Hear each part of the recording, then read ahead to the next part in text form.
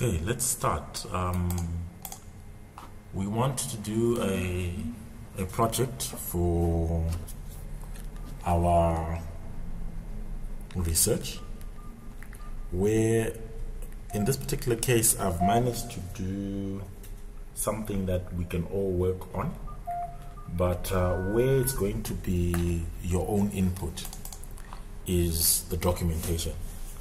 So according to the document that I gave you, we've got several chapters that we can work with, but I don't think we can do all chapters in one video. But here is how we can work with it. So let's say we work with chapter 1. Chapter 1, we want a summary of the project. Okay, so summary of project. We all have the same project, but at this particular point I want you to give me some data on whatever content you'll be working with. It's still exactly the same title, it's still exactly the same project, but we want to be working with something that is ours. Okay, so let's say, for example, I'm dealing with my project that is still the Broad Acres whatever title, but I'm saying the owner of this project, initial project, was based in Gwanda. Okay, he simply would offer services for all travelers coming from outside Gwanda. Okay, these included accommodation, transport, and a little bit of sight seeing. Okay, this then means you're giving us a summary of what you think this project should do. Okay, so you give us maybe a timeline. How long has this been happening?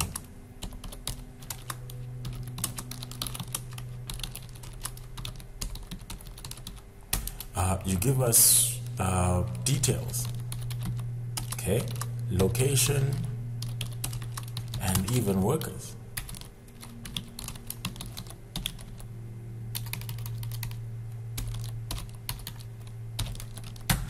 You also give us your assessment, okay, what you gathered. So this then becomes the summary of the project. Okay, from there we then want a project timeline, where we want you to give us the proposed system, its time for development, and also the requirements the system must do. Okay, that's pretty much what we want to work with. From there we want a history.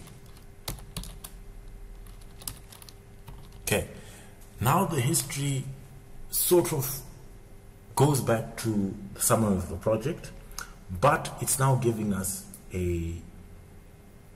some background information to this.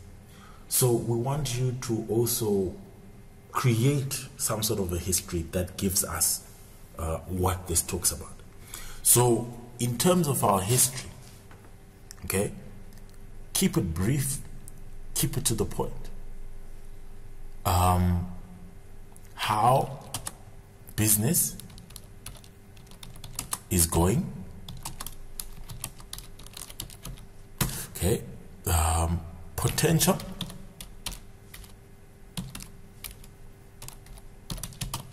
for expansion.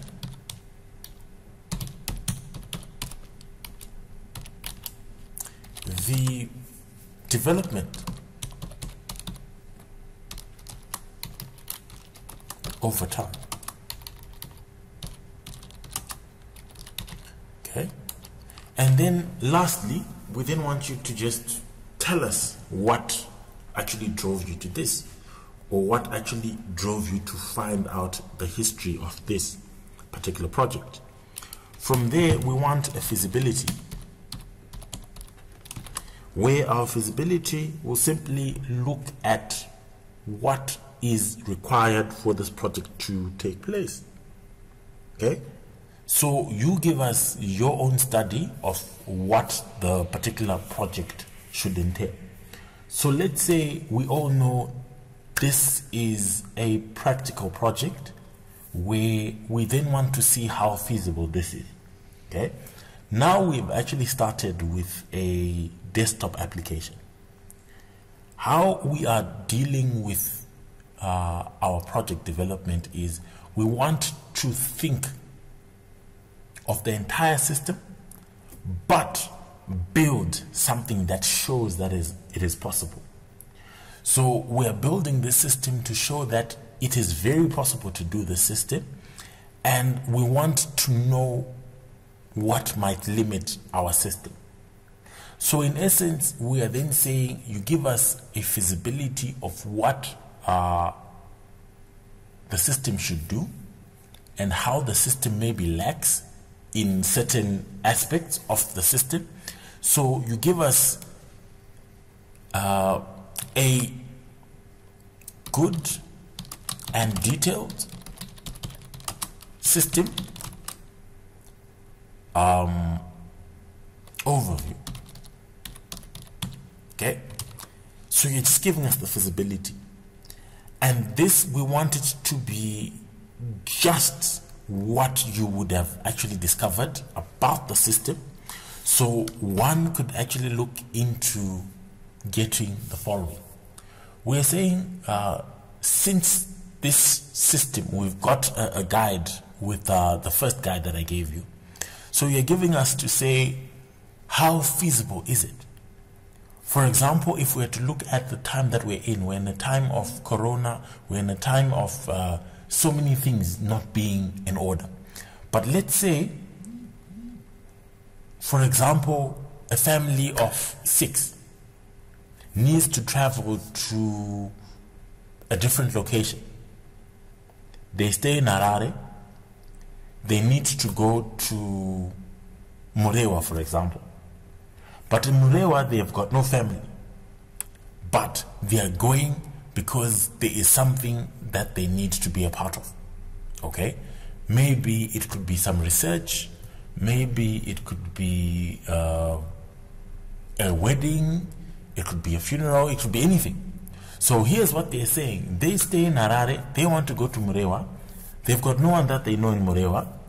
They've got no form of transportation. They've got no expectations into what they expect when they get to Murewa. So with our system now, we're then saying we are looking at people like that who need to travel. So if they're traveling from Harare to Murewa, they need transport, first of all. So they need to figure out what's the cheapest way of going to Murewa. From there, they also need to figure out, is there a place for them to stay in Murewa? Okay, we then get the places that are available. We then get the transport that is available. We then get the activities that are available. So in the case of Murewa, there may not be activities, but they can have a place to stay. They could also have transport. So those are the things that we want to look into. So we're then saying, if we're saying feasibility, is it practical to do something like this? If it is practical, give us that information, that background information to what is then required.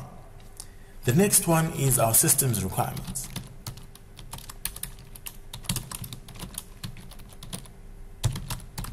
Right?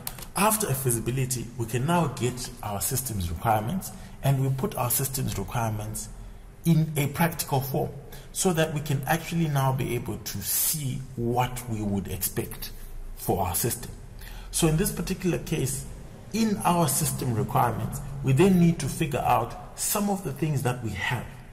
And since we now have a more sophisticated way of doing a system, I'd want your idea to build into what can actually be put as part of the system. So on the one point, we might want to have a clerk. Okay, so let's say we have a clerk in the system. The clerk needs a desktop with internet. Okay, so this is part of what we require of our system. However, we might also have a driver. Okay, a driver needs a phone, preferably with internet as well. Okay, where on this phone we're then saying they can use WhatsApp, they can also use our application. Okay, so they access our application, they access WhatsApp, they can get to see what the system does. At the same time, we need a client who needs to communicate and access our service. Okay, so given these three things, they can actually help us to note what we require for our system. And those requirements are then what we put down and we say, this is what we want to do. And from there, we can then be able to build as we proceed with our content. However, the last bit now looks into the scope.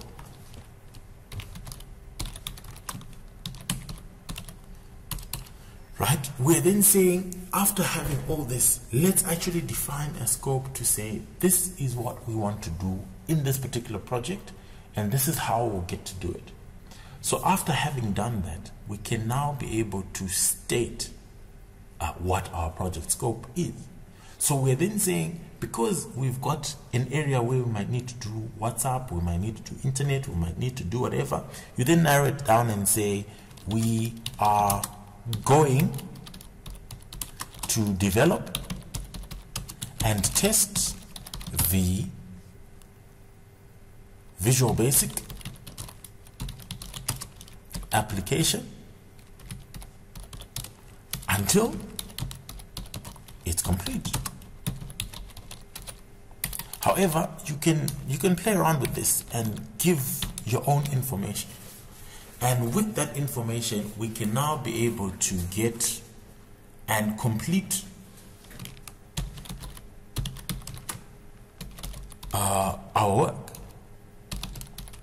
Okay, so that's pretty much a summary of what our chapter 1 should look at and how it should do whatever we hope it does.